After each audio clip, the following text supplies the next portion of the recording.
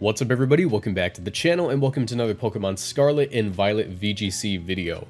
So today is going to be a bit of a different video. The other day I did a video explaining why Murkrow is good, but today I don't know what to call this. This is going to be sort of a discussion slash analysis of Hail early on in the metagame of Scarlet and Violet because, or I guess it's not Hail, like it's Snow. It's going to be weird because like I don't know what to title the video.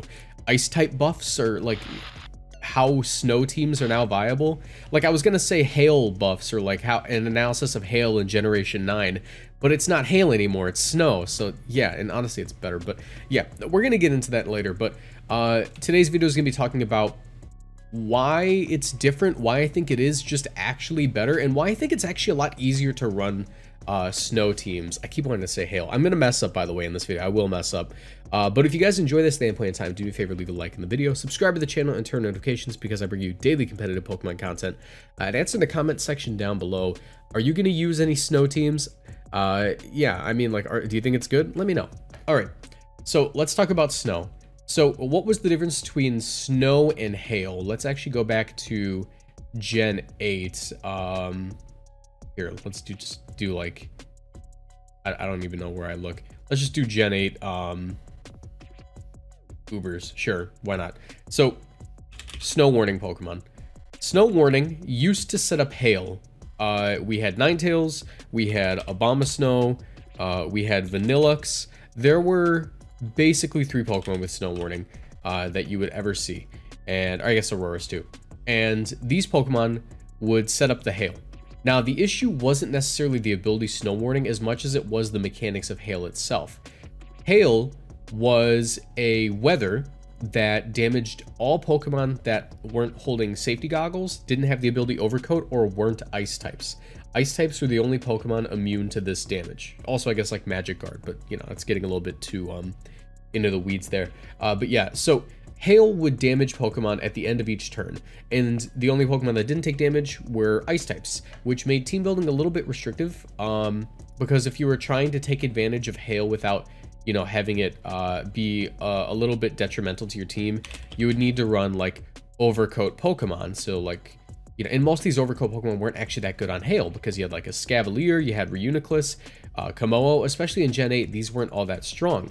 The Pokemon that take advantage of Hail were the Slush Rush users, which were things like Arctozolt, which is actually fairly good, Arctovish, which was pretty okay, but Sandslash was not good, Beartick is not that good, and yeah, like it was just like a very, like, not reliable team archetype, and you had to lean heavily into it. It was hard to have a Hail mode and then have things that didn't operate with Hail, because it was like a very big commitment with very little reward. Fast forward to today, we'd never have to look at Gen 8 again, and we have Gen 9 Snow. So what's the difference? Snow is a completely different weather, but it is exactly the same. No, it's like, it's a replacement. Hail just doesn't exist. But Snow Warning summons Snow. If we look at the description of Snowscape, for 5 turns, Snow falls.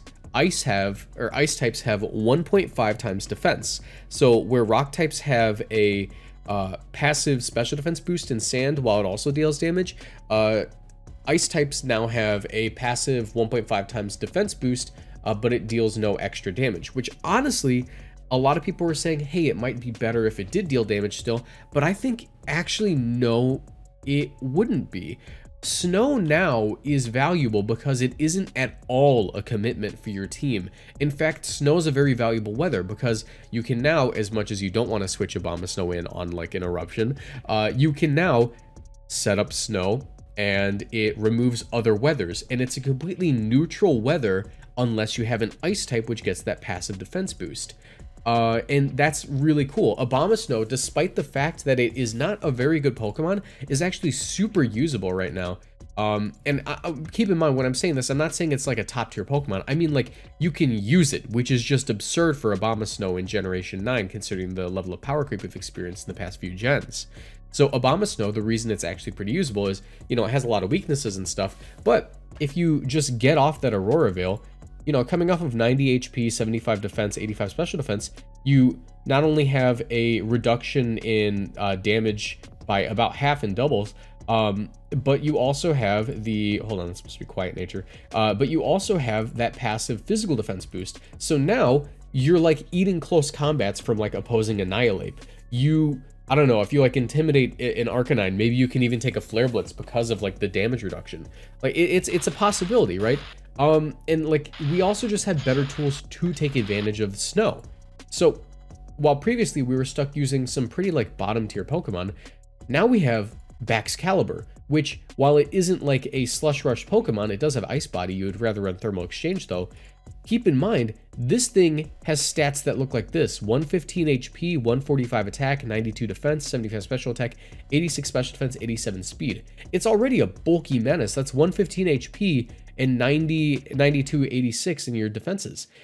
If you have a 50% boost in your defense with 115 HP, with like even a little bit of HP investment, like in the team that I used in this, with the set I used on this team. Keep in mind, this video is going to be going up today at like 5 p.m. Where I show you how I built this team. But like, this thing is like very difficult to KO with physical moves.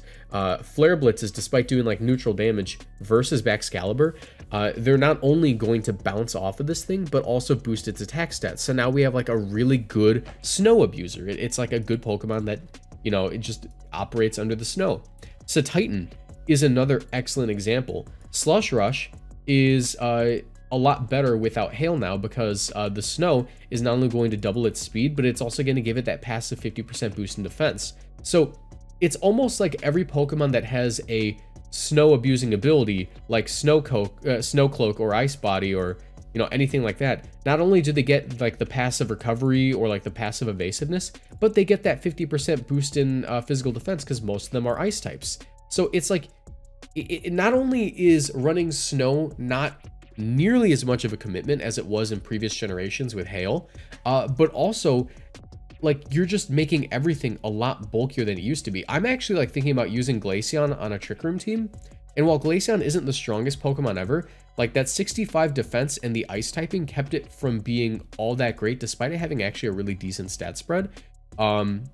It's actually probably going to be like decently threatening if I were to run like, you know, a Life Orb with Ice Body, because, you know, it's actually like a really threatening Pokemon now. Under Trick Room, it can spam Blizzards off of 130 base special attack with Stab, and it's going to be able to eat up close combats. It's going to be able to eat up Flare Blitzes because it has really high defense with the 50% boost, and that Life Orb is going to be offset by the Ice Body, regaining a little bit of health at the end of each turn. Like, that's a valuable Pokemon.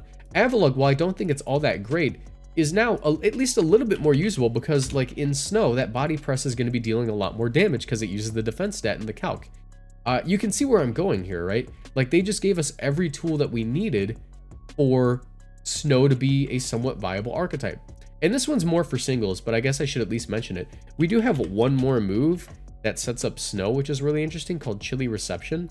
And while I don't think it's all that great, because Slowking is not that great of a Pokemon right now, it is a really interesting mechanic, because Chilly Reception, what you can do with this sort of thing is like, you can have like a Trick Room offense team where you have, I don't know, let's go with like Flamethrower and like, or I guess it doesn't run Flamethrower that often. Let's just go with like Hydro Pump, sure, because it has like Stab, like Hydro Pump, Psychic, right? You could have like an offensive Trick Room Slowking, and then on like the final turn of Trick Room, your opponent is going to want to probably like protect to stall out the Trick Room if you have like two very offensive Pokemon next to it.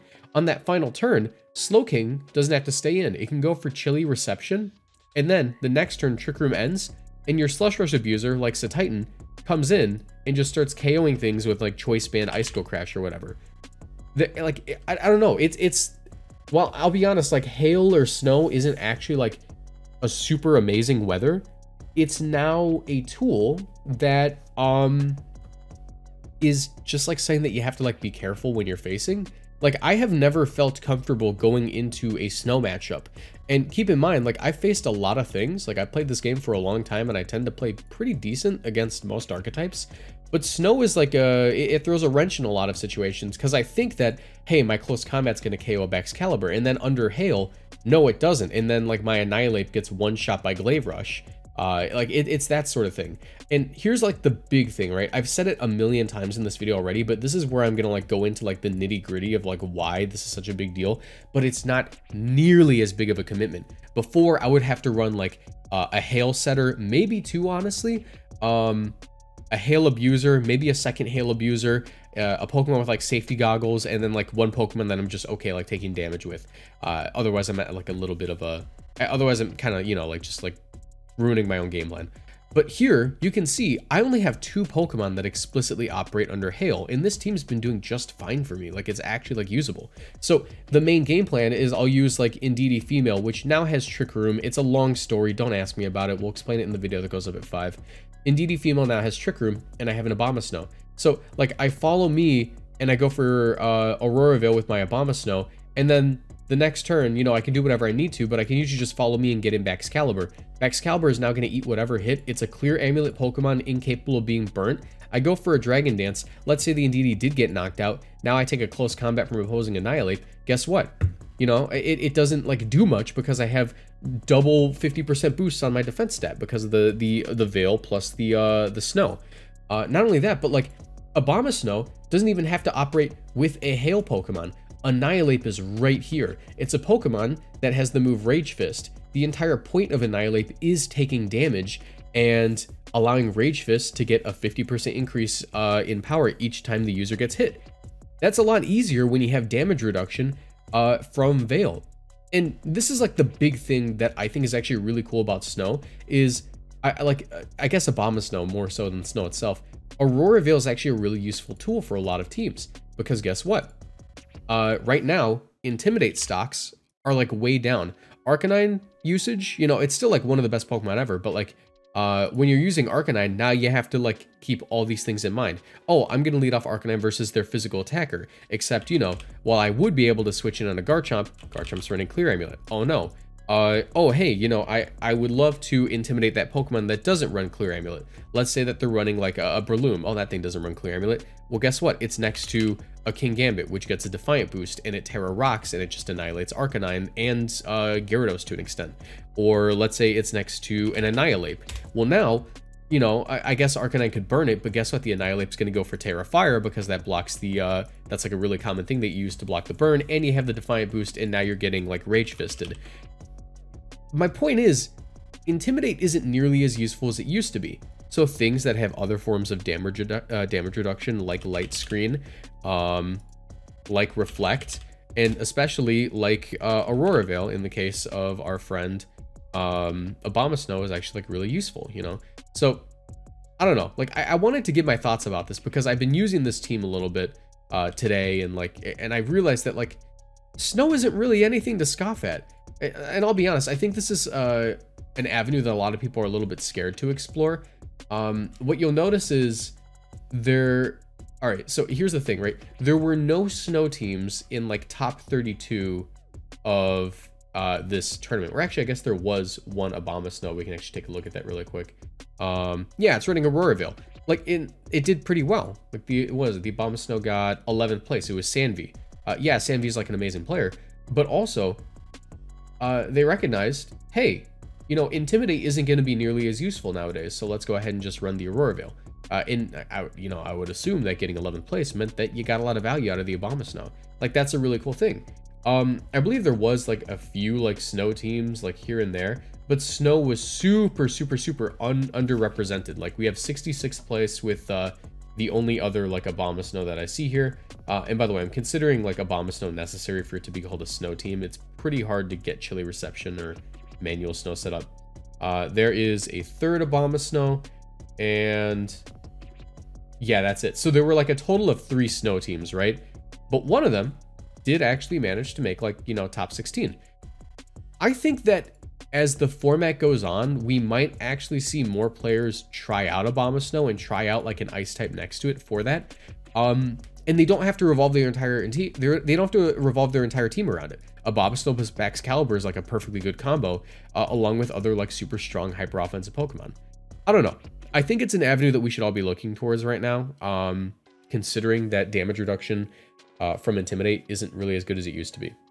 This has been a little bit of a rambly video, but I wanted to give my thoughts on it.